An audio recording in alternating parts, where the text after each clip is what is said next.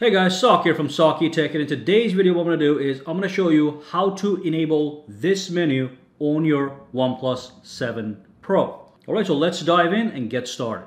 Now before we dive in, if you find my videos useful, make sure to click that subscribe button and also make sure to click that bell icon on the side to get notified every time I upload a new video. And of course, if you do use Twitter, Instagram, or Facebook, make sure to follow me on all at SAKITECH Online, also for the latest updates.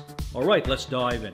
Alright, so let's find out how to enable that little secret menu that gives you all kinds of little software functionalities. So what you want to do is you want to go into your settings, okay, and then you want to scroll all the way down and you want to go into the system. So you scroll all the way down, you go to the system right over here, and then go into the accessibility menu, and then from here tap on the accessibility menu under downloaded services, and then simply say use service. You enable that, and boom, you're going to see a little man at the bottom right over here that is going to give you all kinds of software functionality. So let me show you what they are in case you do not have the actual phone and want to see its properties. So if I tap on this one, immediately you have access to everything. You can turn off the phone, you can tap on the lock screen, it's going to lock the screen, okay?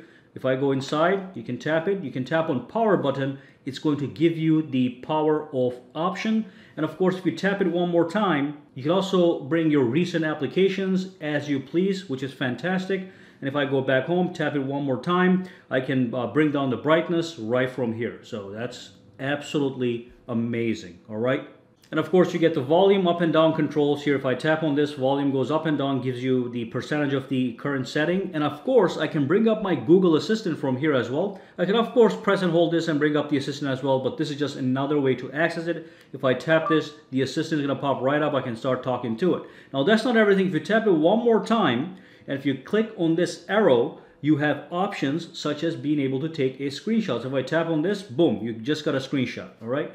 If I tap it one more time, you can actually bring down the notifications panel if you want to, and tap it one more time and you can go to the quick settings, which are your notification toggles, okay? So that's a great little menu to enhance the ownership of your OnePlus 7 Pro, giving you even more software functions. And of course, there's a lot of things here that can be done with your fingers and everything. I just have a thing for software keys for some reason, and this menu gives me everything that I need right in this little box. For example, with the power button, as you know, you can customize the power button. If you go to the settings real quick, and if I go into buttons and gestures, I can go over here and I can use quick activate the assistant app. So if I enable this, now when I press the power button for 0.5 seconds, it brings up the Google Assistant. So you have to actually press this button down for 3 seconds. So let me show you what I'm talking about.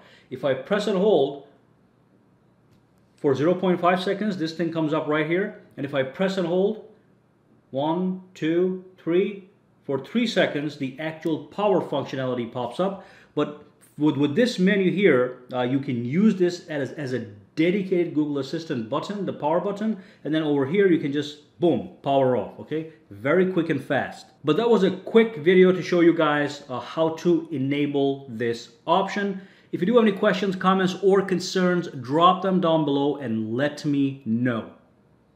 But for now, guys, have a fantastic day. Alright, so if you found this video useful, make sure to subscribe to SAKITECH by clicking that button, and also click that bell icon on the side to make sure you get notified every time I upload a new video. And if you do use Twitter, Instagram, or Facebook, you can follow me at SAKITECH Online to get the latest updates as well. Alright, have a fantastic day.